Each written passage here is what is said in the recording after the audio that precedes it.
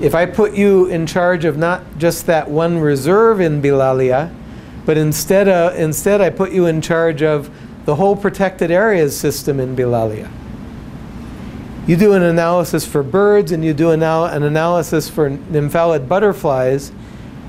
If you get different patterns, you better go out and get some more taxa to analyze.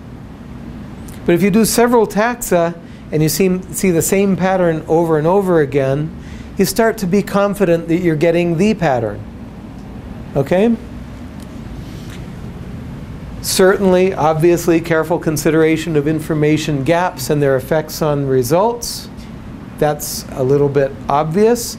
You pay attention to what you know and what you don't know. But I think this final point is actually the most important one. If we sit around and wait too long, it's too late. So much better, we will have to rely on indicator taxa of some sort to some degree if we want to get anything done. Okay? So it's a necessary evil of this process.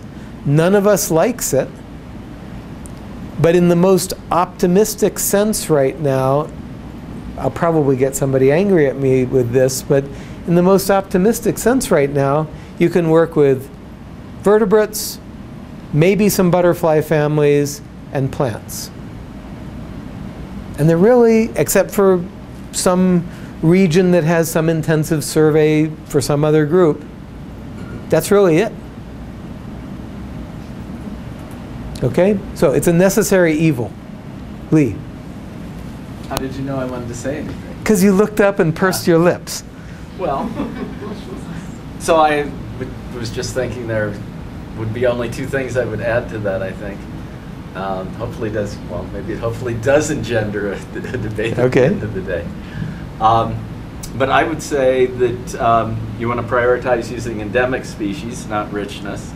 I think that's probably not controversial.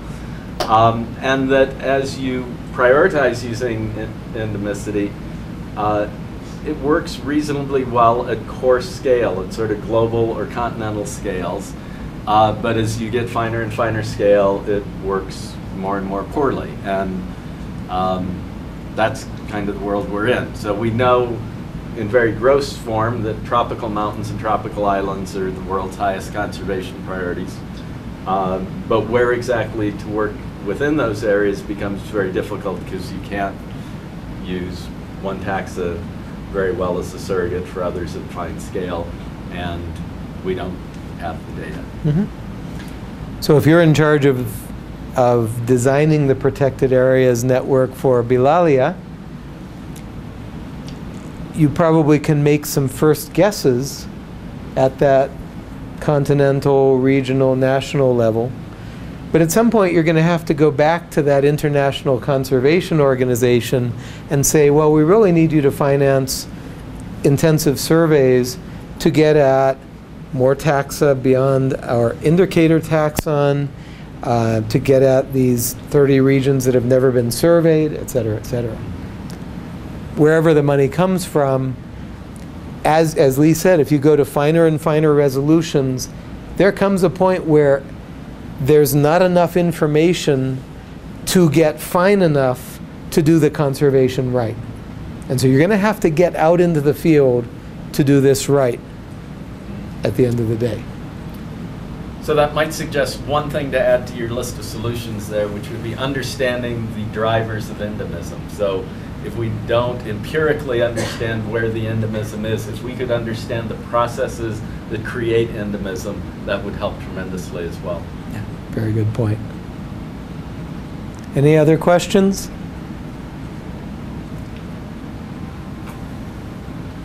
When's dinner? I think I see a question from Kumar.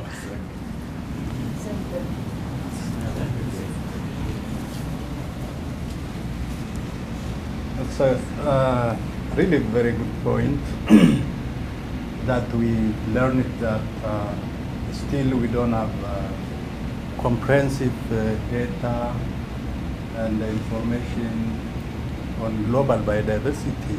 So in the absence of such information that we are declaring or assigning species as an indicator or keystone or umbrella. So we can appreciate the knowledge gap we have in order to be able to design effective conservation plan.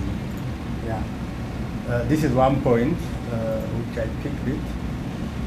But what are the criteria even to assign those indicator species, or just to say this is a keystone species, or just and then whether this to say just or assign elephant is an umbrella species? We just use these terminologies, but what is technical? You notice that I didn't put a lot of emphasis on that slide. Keystone species, to establish that, I think you need to see detailed ecological studies that really establish that, yes, this is a species that serves a unique role. How do you test that? Well, probably you remove the species from the ecosystem and see what happens. My mental image of a keystone species is our beaver, which is a really fascinating species because they spend all their time building dams on little creeks. And so they create these marshy, boggy, swampy parts of forests that otherwise would have a fast-flowing stream. And they really engineer an entire ecosystem, okay? But that's a very well-studied species.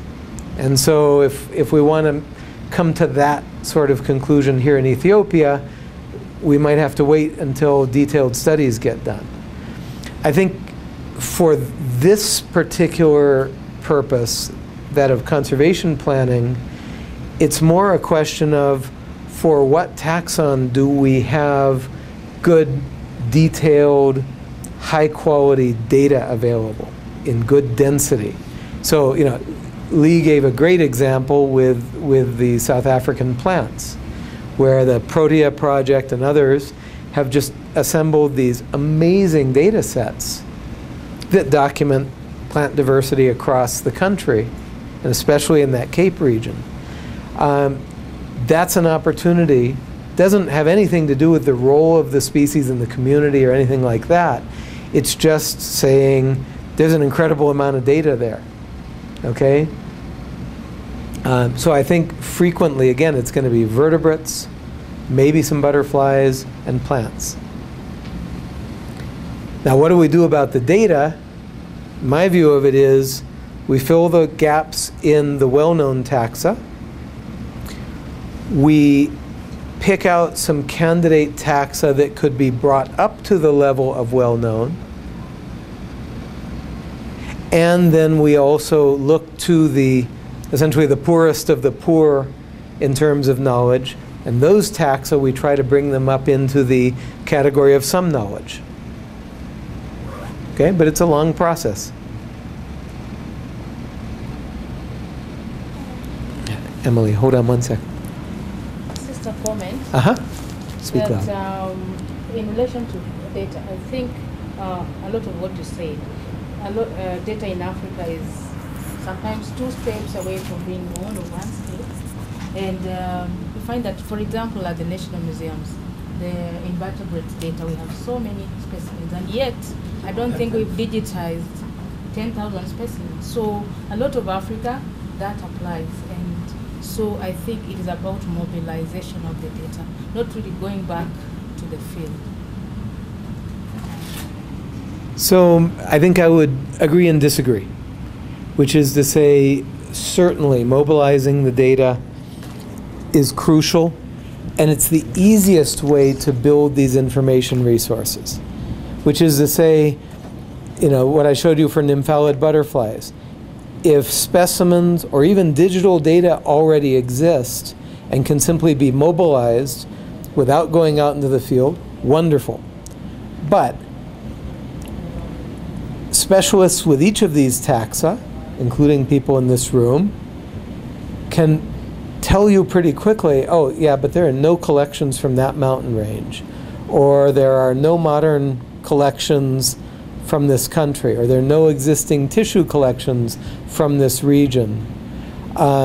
So I wouldn't make the jump in logic that there exist a lot of specimens, so don't go out in the field. I would say do both. And many times it's different people who do those things. No, I'm just comparing the amount of investment that you have to make to go to the field vis-a-vis what you're mobilizing data. So I think we should initially focus on getting out what we have, because even the data that is digital is not yet available online. Okay, I agree with everything you said except the word initially, because the field people should be out in the field and the data people should be working on data, and one doesn't have to wait on the other. Now, of course, ideally the field people will take the state of knowledge at the moment and they will pick their field sites optimally for that moment, okay? But I don't think we have time to wait. Some of the places that I worked 10, 20, 30 years ago no longer exist. My first tropical expedition as a beginning graduate student was to the southwestern Amazon in the state of Rondônia in Brazil, and it was more than 100 kilometers of intact virgin rainforest. Flying by plane, 125 kilometers, you saw nothing but virgin rainforest as far as you could see in any direction. I made the mistake of looking at that site on Google Earth recently, and literally one half of our site is completely gone. From the west up to the river, gone. After the river, patches. So I don't think that we have the luxury of waiting for the information to catch up before we go out into the field. But to go out in the field, we should make the best use of what information we have. Unfortunately, in Africa, a lot of the same people in the field are the ones who are supposed to make the data available. So, I mean, it's just have to balance. That's a reality check. Of course, many of those people who work with both field and data, in their hearts, they really want to be out in the field, right? So give them a little bit of break from the data and give them a reward. Last question. Sorry. I saw the 9 major taxa identified to determine richness index, but for North America. That's for North America. So yeah. I didn't see fish. I think that was about what data sets could they get and could they use to calculate species richness for each of the ecoregions in North America. So even that study, even in the US and Canada, was limited. Okay? Every study I've done in terms of multi-taxon biodiversity, you always see these gaps. And sometimes it's the fish of one country are really well known and the fish of the next country are poorly known. Sometimes it's geography by taxon interactions. Sometimes it's just one taxon or one country, one region. But gaps are the reality as far as biodiversity data goes.